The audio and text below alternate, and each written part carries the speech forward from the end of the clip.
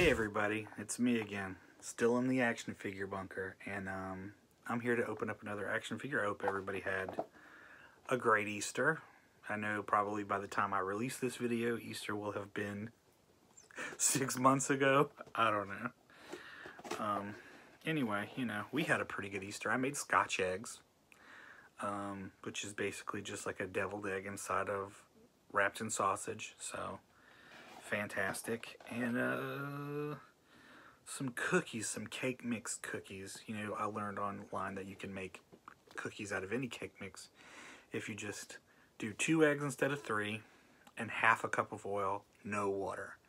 Makes cookie dough, and you can use any cake mix to do that. I bought a light. It's on the way, but you know, coronavirus stuff is takes a long time to ship if it's not essential.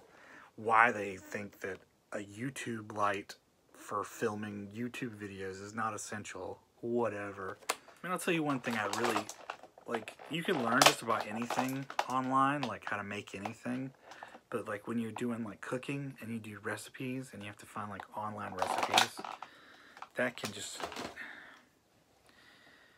like, you can find recipes for almost anything, but then these like stay-at-home moms that post the blogs, like they have to write a 10-page blog about their damn kids before they actually tell you the recipes.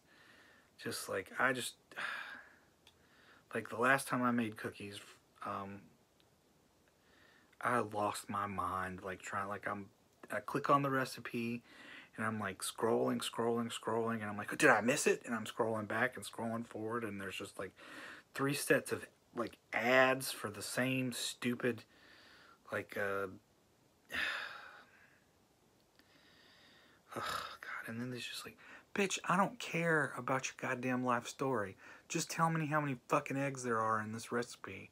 I don't give a shit about your stupid fucking kids, or like, this is definitely not one with no curse words in it. It's just like, you fucking asshole. I don't want to know about your dumb kids and your fucking husband and blah, blah, blah, blah, blah.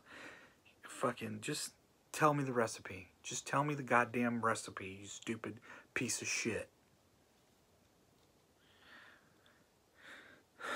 What? Oh, Deathlok.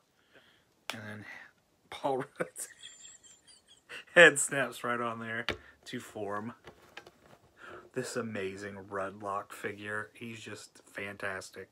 Just look at with his cybernetic parts. 1, 2. Ah, look. So Deathlok X-Force variant, 5 stars.